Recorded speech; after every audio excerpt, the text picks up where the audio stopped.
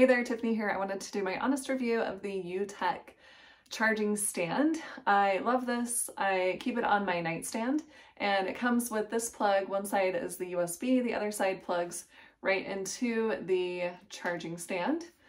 And I'm going to show you exactly how it works. I've plugged it in, and since I'm using my phone to record, I'm going to show you how it works with my AirPods. And you just have to make sure that it's in the center so you know that it's actually charging. And a green light will appear at the bottom when it's charging, and it will also make a noise.